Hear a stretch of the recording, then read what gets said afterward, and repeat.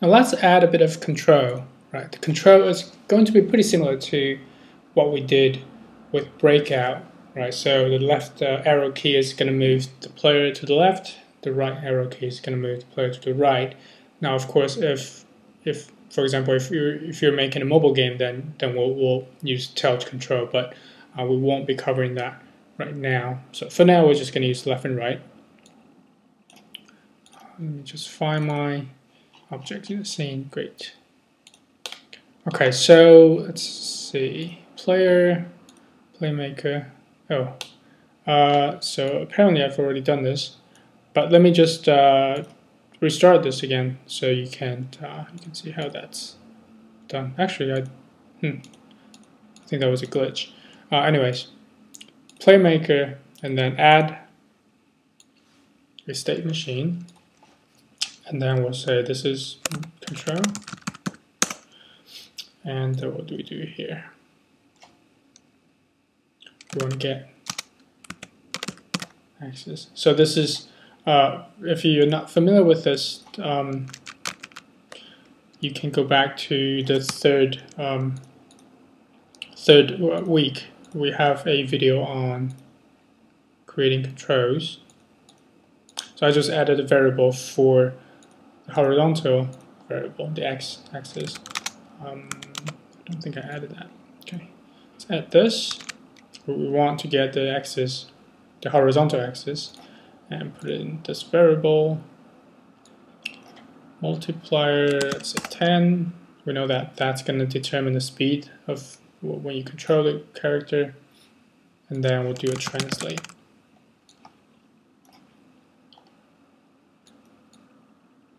Right, so get axis and then translate on the x-axis. Right, so let's hit play. And it's I can control it. Very good. I just saved it. Now, in this game, when you move the character, let's say, okay, when I move the character all the way to the left, I want it to show up on the other side, right? So that's kind of how a lot of these games behaves, and let's see how we can do that. So I'm going to create a trigger first on the either side of both sides of the screen. Okay, so let's see, cube, wall, left.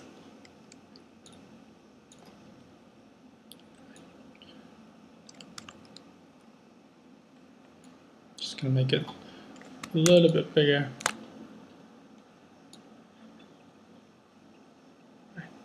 Something like that. Make that a trigger because I don't need it to collide with anything. And eventually we're going to turn off the mesh renderer, which basically turns off the render so you can't see it in the game. I mean, you can still see the collider in the editor, but we will probably turn that off later. But let's create that, save it, and let's see, we're going to do something here. Let's create an idle state for the wall. Right, so when the game starts, I don't want it to do anything. Actually, let's not do this on the wall. Sorry about that. Let's remove that component. I should do this on the player. Right. So this basically says, the control says, you know, when you are pressing these left and right keys, we move the object. Let's add another state machine here, just because I kind of want to separate those two different functions, right? So we have the state machine we just created. Let's call this control, right? And I want to add one more state machine, so I can do it from here, or I can just add another playmaker component here as well. Right. So the first one is control, which manages user input. The second one, it's not so much about user control, it's more about where the game is going to place you when you hit the wall. So I'm going to say, let's just call this wall trigger. I might change my mind later, but let's do that for now. I'm just going to close these to make it a little bit easier to see. Okay, so wall trigger. So I don't really care. I don't want this state machine to do anything when the game starts, but when the player collides or when the player touches the wall, I want it to do something, right? So let's add a trigger, enter. Now I'm using trigger instead of collisions because the wall is now a trigger instead of a collider. A collider is something that you, let me just quickly show you the difference now. Okay, now this is a collider. When I play the game, you can see that the player is colliding with it because the player has a physics component, and then the collider sort of acts as a solid object. But when it's a trigger, let's play the game again. The object will just go through. The player object will just go through this cube because it's simply a trigger. It doesn't interact with physics, right? It's just a trigger for you to trigger events, right? So let's see. My Unity is somehow the interface changed. Let me restart and then we'll come back to this. Okay, so I've restarted my Unity app. I don't know why it's doing that.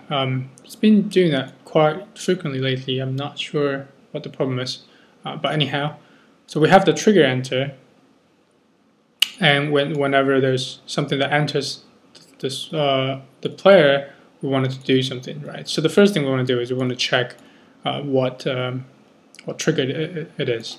So we're going to tag the walls.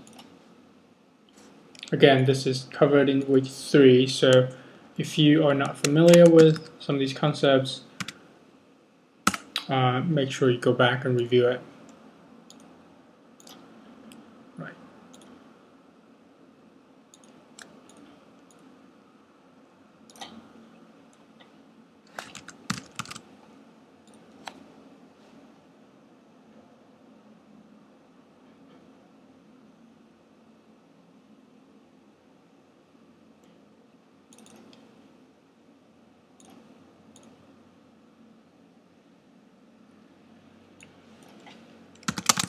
I'm going to call this is the wall. If I'm just going to create a yes and no event, just for simplicity's sake, right? So if it's a wall, we go to yes. Otherwise, we just go to no, right? So actually, I don't need the no event. If not, then we'll just finish and then go back to trigger enter. Go back to idle state, sorry. Okay, so what happens when we hit the wall? Well, let's just see if it detects it first. Let's play. Goes to the wall. It's not detecting it. Let me just try that again.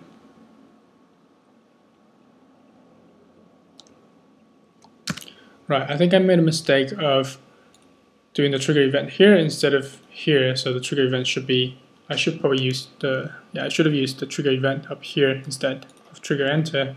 So I'm just going to copy and paste that and remove trigger enter.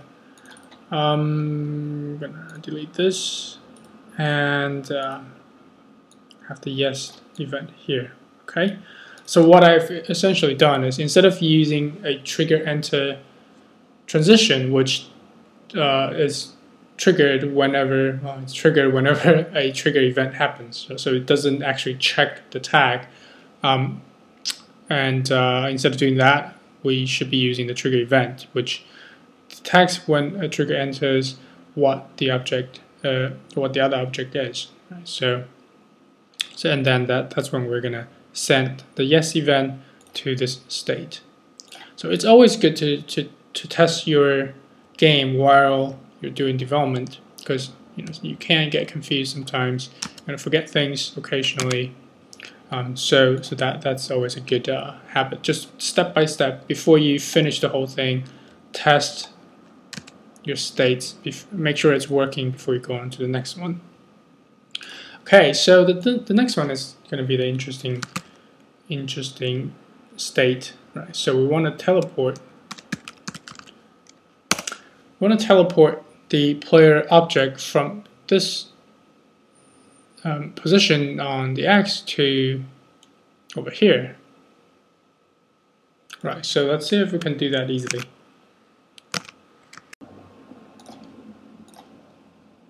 So if we simply change the X value, I wonder if that will work. So let's go to, well, first of all, we need the variable, right, to control the X position. And we also need a original, sorry, I should add a new variable, original X position. I'm going to change this to new X position. Right. So when the event happens, right, when the trigger event happens, I want to get the X position of the player.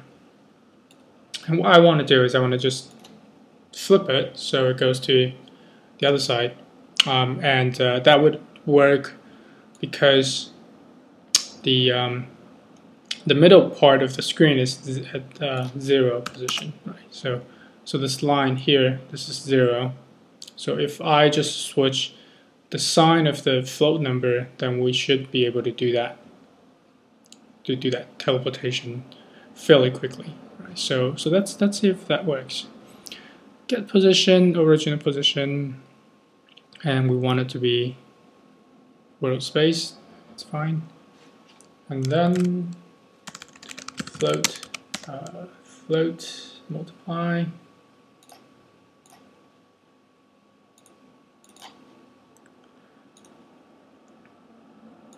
And then we're just gonna do, actually let's use a different one. Let's use float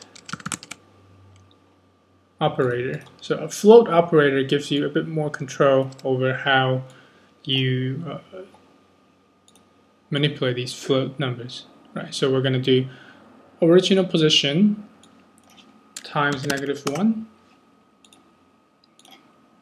and then store that as the new position. And then finally we're going to set position, or we're going to set the X position to the new position.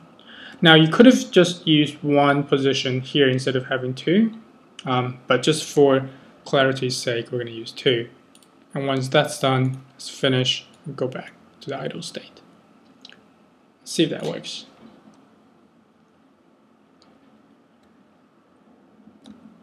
Right, so it seems like it's working. Now, of course, if you pay attention, then you'll see that as soon as the object touches the wall here, it comes over here, not at the edge of the screen, which is not great for creating that illusion that you're coming over this side and then coming in from outside of that screen. So what I'm going to do is I'm just going to position the wall a bit outside of the screen space, so you can't actually see it. Right. See, now it feels a bit more natural. Right. Great. Okay. So I think that works. I'm going to save the game, and I'm going to simply duplicate the wall. Right. And I'm just going to change the X to the other side. Right. Again, just simple manipulation there. Okay, so I'm pretty happy with that. Let's go to the next video.